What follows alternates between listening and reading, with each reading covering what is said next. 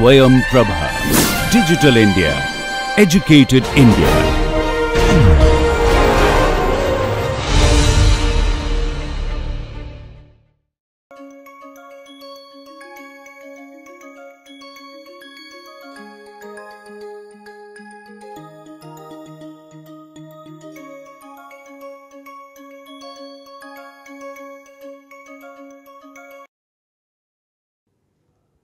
In today's lecture, we are going to talk about basics of mass spectrometry, which could be used for characterizing, identifying the proteins of interest after performing the immunoprecipitation based experiment. So, in the last lecture, if you recall, we talked about if you want to identify the potential interactors of a protein of interest, you can do immunoprecipitation experiment and then identify the potential interactors using mass spectrometry. So, today we are going to have an application scientist who is going to talk to you about how to perform these experiments using mass spectrometers and then identify the possible proteins of interest using a software. So, let us have this lecture.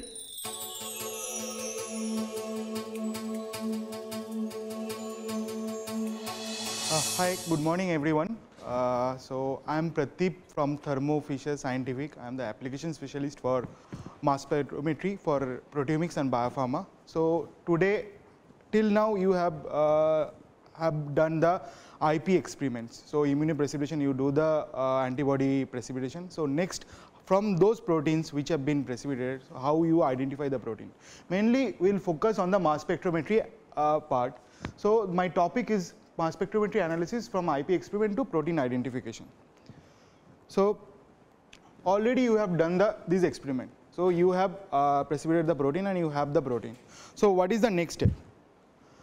Next step, either you start with this protein, you can run a SDS page, or in a solution you can digest the protein with some protease, which for example trypsin, which cuts after arginine and lysine. Then it makes a peptides mixture. So, those peptide mixture is fractionated through LC and introduced to the mass spectrometry, where you get the masses of those peptides.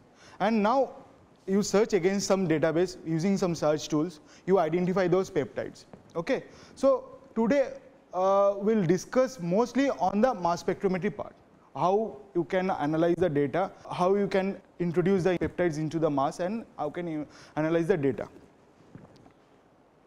Okay, so before going to that, I am just giving you brief on the sample preparation. So, you have the IP proteins. Proteins you have, either you can run a SDS page, normal SDS page, or you can make a solution in solution digestion. So, in both cases, you in case of in-gel digestion, you run the gel in SDS page, then you cut the band of interest of your protein of interest, and cut the band, then you digest that band, extract. So, when you keep with the trypsin, so protein get digested to peptides. So, once it will be in a peptide form, it will come out from the gel bands, and you extract those peptides and then further you proceed. So, in case of in solution digestion, already there's protein in the solution. So, you have to do the reduction and alkylation. It's very important part. Otherwise, what will happen? There are disulfide linkage. Due to this disulfide linkage, protein will not be open up. All the parts is not open up. So, you have to go through this reduction and alkylation. DDT we are using is very common for reduction. It reduces the disulfides bond, and because of reversible reaction, you have to use some alkylation part. So, block that sulfide residues. So, you put iodoacetamide, and those sulfide will be blocked by iodoacetamide, and then you digest with some proteases. So, most common protease is trypsin, which cuts after arginine and lysine. So, the masses, basically important part is reduction and alkylation is very important, otherwise you will not get 100% digestion. Next, trypsin works in the basic pH. So, when you do the digestion procedure, that has to be in the basic pH, more than 8 pH, okay, and it has to be kept at 30 degree. So, these are the two criteria where trypsin works very well. And then trypsin, we all know trypsin cuts after arginine and lysine. Then after digestion, the cleanup procedure. So before injected to the mass spectrometry, we have to clean up your samples. For in-gel dilution, it's fine, the samples comes pure. But in solution dilution, so samples may contain some impurities, some salts or some other impurities. So that will block your MS analysis. That's why the cleanup procedure is very important. So sample preparation, that's why sample preparation is the most crucial part. And if you done a proper sample preparation, your 90% work is done. The next is basically, MS is basically a software driven. So whatever you are set in the software, it will do. But the sample preparation is the most crucial part for yours. Okay.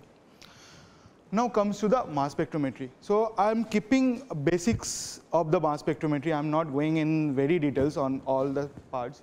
So what is mass spectrometry? Mass spectrometry basically is a production of ions that subsequently filtered or separated by M by Z.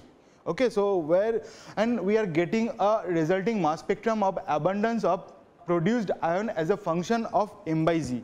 So any mass spectra, if you look into the mass spectra, so x-axis will be the M by Z value, mass by charge ratio, and y-axis will be the abundance, either relative abundance or the absolute abundance. Okay, so now sometimes if you run any samples in MALDI, okay, so MALDI top is very common. So that time sometimes you are saying your mass is coming. X-axis it comes as a mass, M.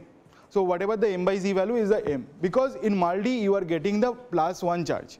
So always the M by Z value will be equal to your mass.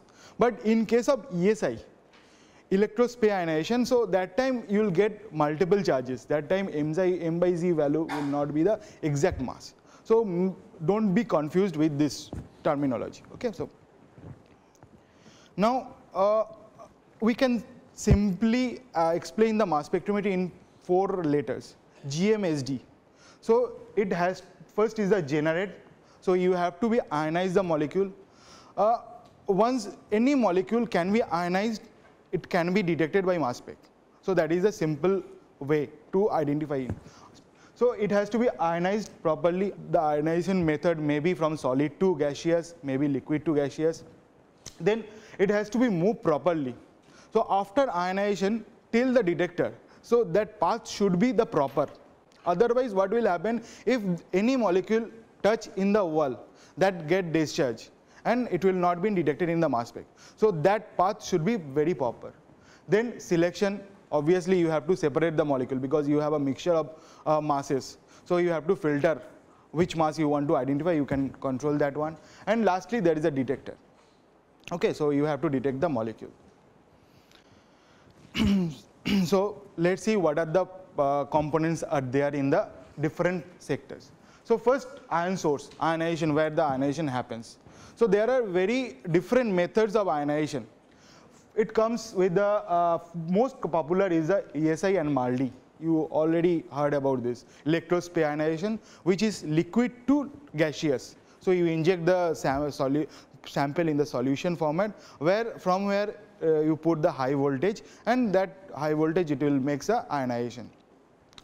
Next is the MALDI, matrix assisted laser desorption ionization. So it is a solid form to gaseous form. What happened in MALDI, you mix the sample with some matrix molecule, spot on a plate, keep it for dry, and then you shoot laser. That laser gives the energy to ionization. So from solid to gaseous phase. These are the two most soft ionization, where your biomolecules will not degrade during the ionization. Whatever the other mode of ionization, fab, electron ionization, chemical ionization, these are very hard ionization, where already when you put your biomolecule, it will fragment in the source. So you will not get the exact mass of the molecule. So it is applicable only in case of small molecules like chemical compounds. And APCI and APPI, atmospheric pressure chemical ionization, these two are for non-polar molecules. Okay, exclusively for non-polar molecules. Now come for the mass analyzer, means where you separate your molecules. Most common, everybody knows a quadruple TOF instrument, time of flight. Time of flight, quadruple means quadruple is not an analyzer. I can say it's a filter. It can precisely filter your molecule, which molecule you want. Ion traps, so you can put your molecules in the, you can trap your molecule inside a vessel, and you can make detect that molecule. So quadruple ion trap, triple quartz, these are very low resolution. Means here you cannot separate nearby masses. But in the other case, FTICR, Orbitrap, TOF or Q-TOF, these are high resolution instrument where you can separate the nearby masses. Okay, so in IIT Bombay, we have Orbitrap technology. It's nothing but a trapping of electron in a orbital motion. Okay, so we put a high voltage and the ions are rotating around the molecule. Okay, so we'll come to those parts. And last is a detector. So you require some detector. The better part for Orbitrap is Orbitrap itself acts as an analyzer as well as detector. So you don't require an extra detector for Orbitrap. Okay. Now we see how the mass spec works, what we are doing in the mass spec after injection of sample. So we inject a sample to mass spec. Through the mass analyzer and detector, we get the MS1. Okay, MS spectra. We'll get this MS spectra. From this MS spectra, we will select one of the peak, and again we will do the fragmentation, MS2, and we get this fragmentation.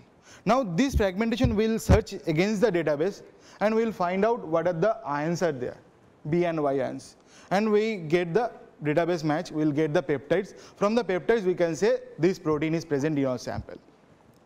Okay, so now come to the nomenclature of identifying the ions.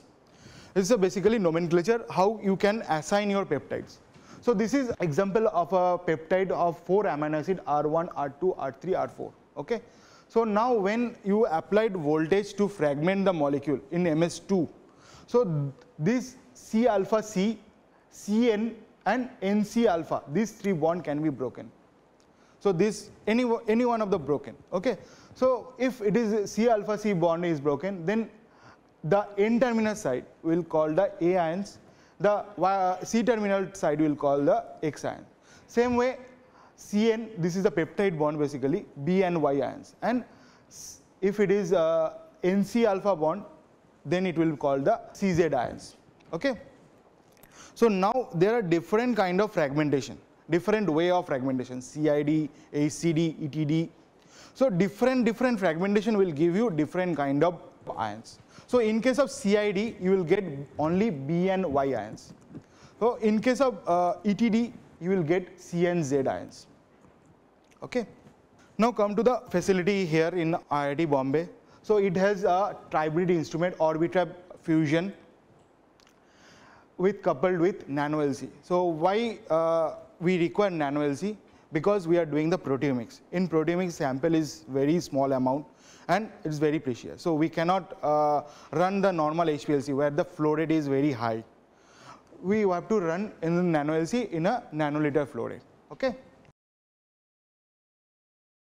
Now come to the schematic diagram of Orbitrap fusion.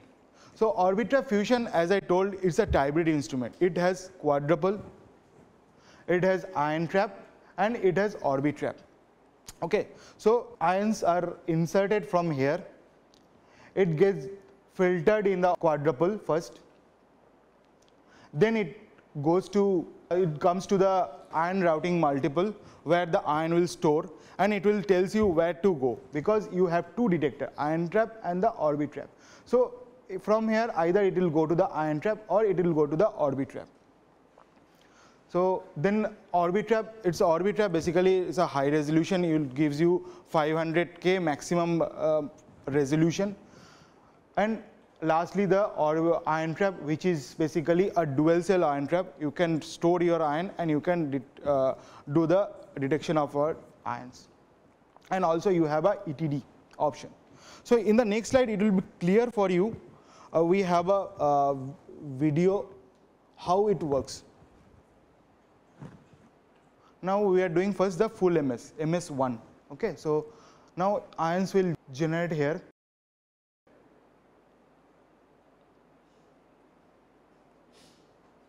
It will passes through ion transfer capillary, inserting through that. So after that, here what happened, ions trying to spread out because all the ions are very highly charged. So it tries to spreading. So you need a focusing. So it will focus. Then it's called the bent flutter pole, benting, where the neutrals are removed. Because when the ions are inserting to the instrument, there are some neutrals also. So you can, with the high voltage difference, the charge molecule can bend, but the neutrals cannot bend. So after that, in the quadruple, you can select the ions, which one you want. Then it first comes to this ion routing multiple, where it will first store here. So here is the first stoppage, where it will be decided either it will go to the orbit trap or it will go to the ion trap. Okay. So now it will come to the orbit trap, MS, and then it's been detected in the orbit trap. Okay. So now it's a full scan. What happened in the MSMS? So in case of MSMS, only one molecule has been filtered from this mass. Only one molecule filtered, and that gets fragmented, and then it will be detected, MS2. So same thing happened, ions are going. So inside a quadruple, the only one molecule will be there, so other will be filtered out. Now that molecule go to this ion routing multiple and get fragmented. So here it will fragmented in the ACD mode. It's nothing but the collision induction with high energy. So here after fragmenting here, it goes to the ion trap, where it is stored first and then trapped here, and then it get detected.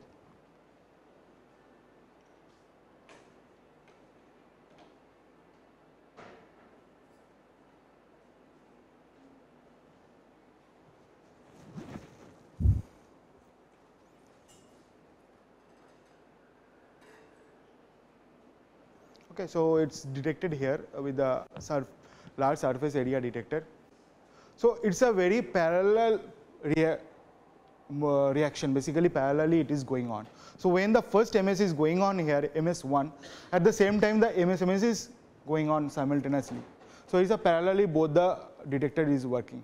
Okay, so from one MS scan, it can do 20 MSMS. It can select 20 peaks from one MS scan, and it can do the MSMS of 20. Okay, now come to the specification of fusion orbit trap. So first is the mass accuracy. Mass accuracy tells that is less than 1 ppm and for internal calibration, and with less than 3 ppm with external calibration. So what does it mean by external and internal? So every instrument requires a calibration. So you have a standards, you inject the standard. So you have the mass of the standards, and against that masses, exact mass, you calibrate your instrument. So that is the simple external calibration. Now in case of internal calibration, we fix one of the masses as a internal standard. We fix that mass and do the again calibration. So that in that time we will get the internal calibration. So that's why when we do the internal calibration, the calibration will be less than 1 ppm. Now the mass range, so you can acquire the mass range from 50 to 6000 m by z, not the mass. Okay, so m by z. So bigger the molecule, the more the charge state, and it will come inside this range. But you cannot scan the whole total mass range 50 to 6000 in one shot. So you can scan the first mass, and the highest is the 15x of the first mass. So for example, if you start from 100 m by z, you can scan up to 1500 m by z. So if you want to scan the full mass range, then you have to divide the scan range. So start from 100 to 1500 and 1500 to 6000. Then resolution, you can get the maximum resolution of 500K at 200 m by z. Scan speed 18 hertz per minute. So fragmentation, so you have three different kind of fragmentation: CID, ACD, and ETD. And there is a basically a mixture combination of any two, ETD, ACD, and ETD, CID. So in case of CID, it's basically collision induced dissolution. So what happened in that collision induced dissolution? You collide your you inject some neutral gases that will collide with your sample molecule and get fragmented. That is CID. ACD is high energy collision induced diffusion. So this is nothing but CID with higher energy. We are putting higher energy to get better fragmentation. And ETD is a electron transfer dissociation. What happened there? You put a reagent molecule which ejects an anion. That anion will collide with the sample molecule and get fragmented. That is called the ETD. So according to your sample objective, what do you want to do?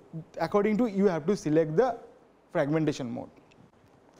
Then polarity switching means it's not required for the proteins, but in case of small molecules, if you don't know in which mode, either it's a positive mode or a negative mode, it will ionize.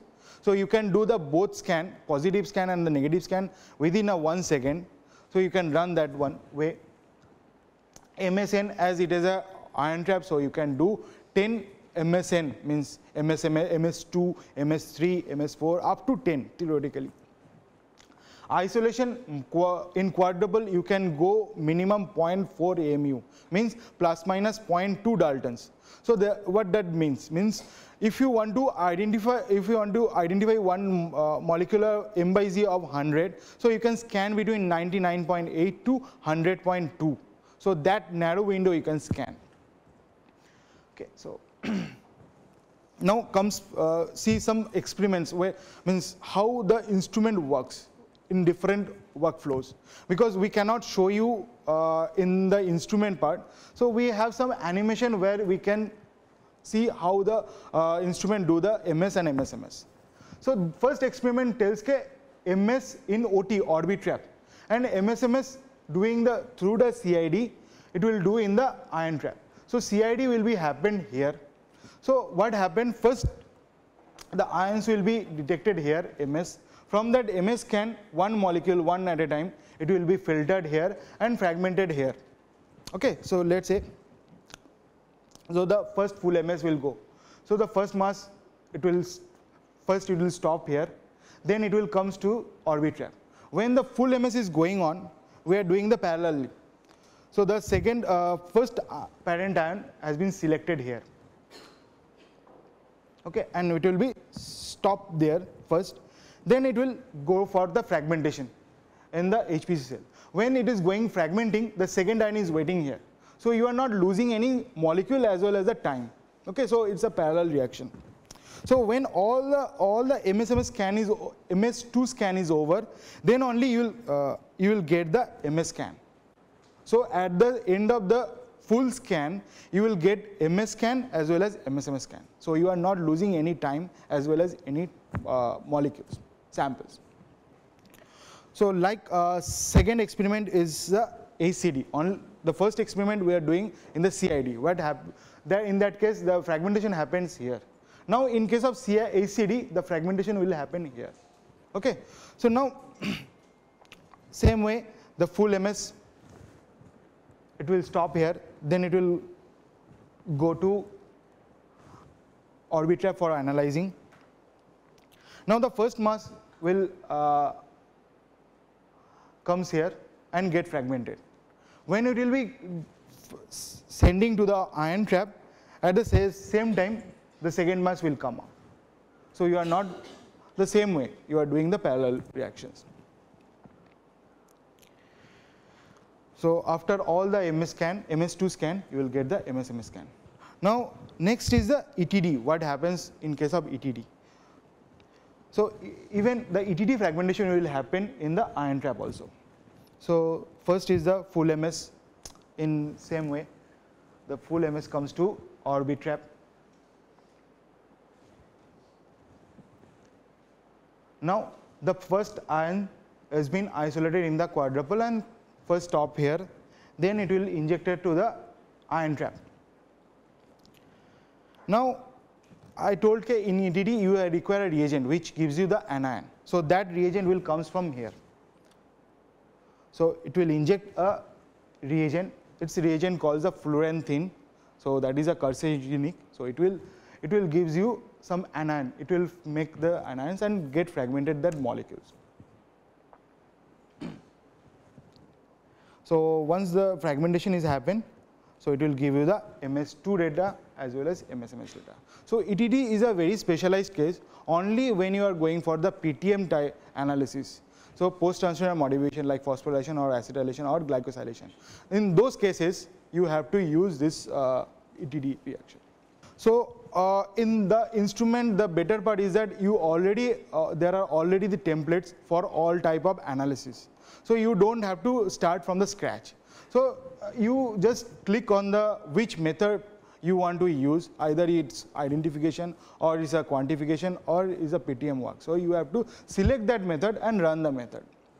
Okay, so there are already templates are made.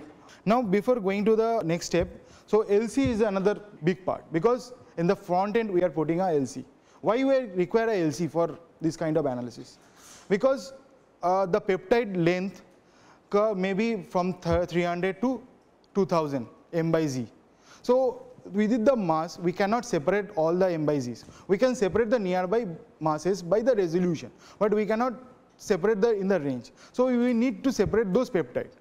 So that we put a LC in the front line, where either with the basis of hydrophobicity or any other parameters, we separate those peptides and elute one by one and inject it to the mass spec. Okay, so these are the different parameters we are using for setting up the LC run. Here the important part is a gradient. So you have to choose a proper gradient. So that gradient should be on the complexity of a sample. So now here I am showing you 30 minutes gradient.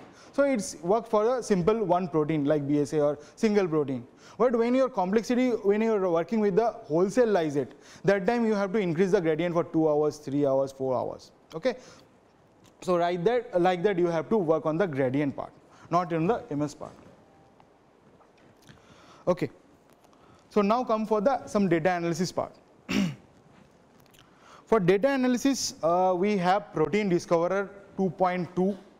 That is a comprehensive and extendable software for qualitative and quantitative. So you can identify as well as quantify the proteins. Here the quantification is a relative quantification, not an absolute quantification.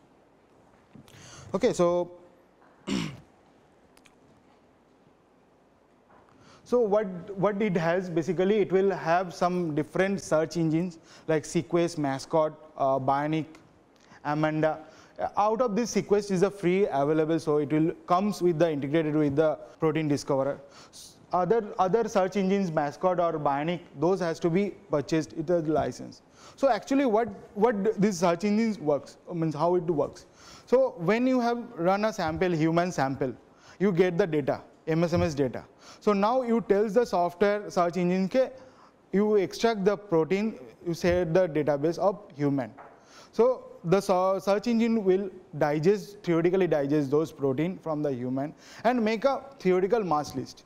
And then the theoretical mass list will be compared with the experimental mass list. At the MS level, first MS1 level, when it will match with the MS level, then it will come for the MS2 level. If it is match in the MS2 level and get those B and Y ions to get the sequence, then it will tells you, okay, that peptide is present.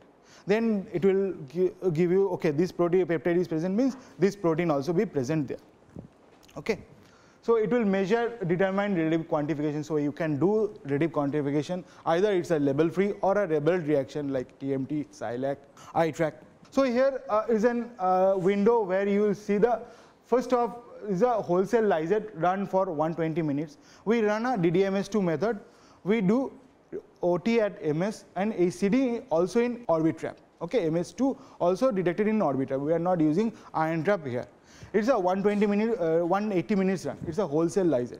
So first window, it tells the TIC, total ion chromatogram.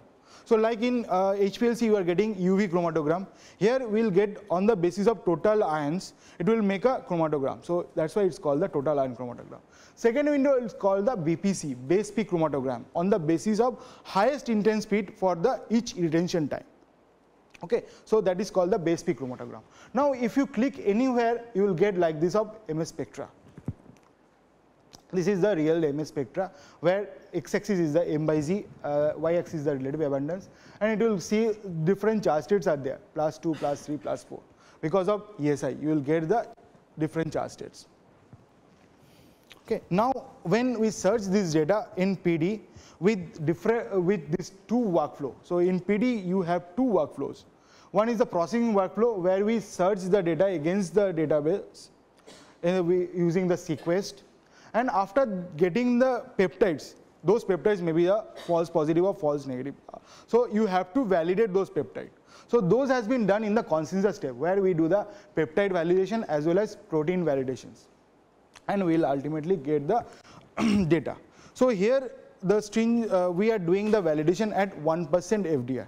So, what does that mean? If you run the sample 99 times, the protein will identify it.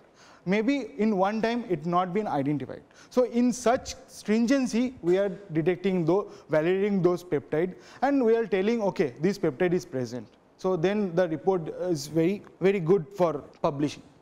So, now what after search the data, what is the report format? So, it comes like this. So, these are giving you the protein information, what are the protein match, and the sequence coverage, how many peptides has been matched. So, here important thing is the unique peptides. So, we are looking for the unique peptides. How many unique peptides we have identified. So, what does mean by unique peptide? Unique peptide is those peptides which are present only in those proteins, not any other protein included in the database. So, what database you are using, in that database that peptide is not present in any other protein. So, we are looking for at least 2 or more unique peptides. Those kind of data will be the very good data. Okay. So, here we have identified almost 2255 protein groups. So, it comes like from that data set, it has extracted this many MSMS spectra, which is when we match against the database, we are getting this many 23,000 PSMs, and out of these PSMs we are getting this many 2255 protein groups. So, right now I am talking about the identification, just how to do. So, fusion is not for identification, it can do many works. So, right now we are doing the deep large analysis and the label free or label reaction to relative quantification. So, it can do the phosphoproteomics, it can do the lipidomics, it can do the metabolomics. So, you can use this instrument for different kind of analysis. Lastly, this is a website planetorbitrap.com where you will get all type of information of Orbitrap in regarding application wise. If you are working on proteomics, so you will get all type of application notes, published data or methods. So, you can register here and you will get the free updates. Okay.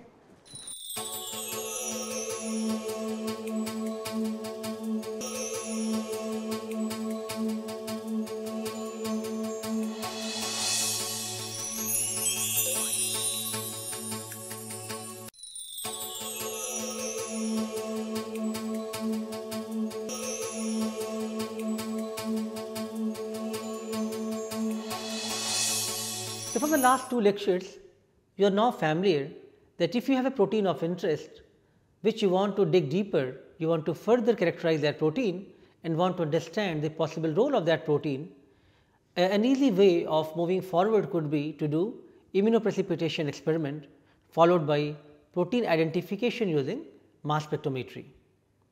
In today's lecture, you have seen how to take the complex which you have eluded out from the IP experiment and identify the potential interactors using mass spectrometry. There could be many softwares which could identify the potential proteins of interest. In fact, I would recommend you to use one of the open access software, Mascot, to do the data analysis where you can easily identify the proteins of interest. There are many good softwares available, even commercially. One which we have shown today is Proteome Discoverer. In general, I hope these 2 lectures have given you some basics and understanding about how to study the biomolecular interactions using immunoprecipitation followed by mass spectrometry based experiment. Thank you.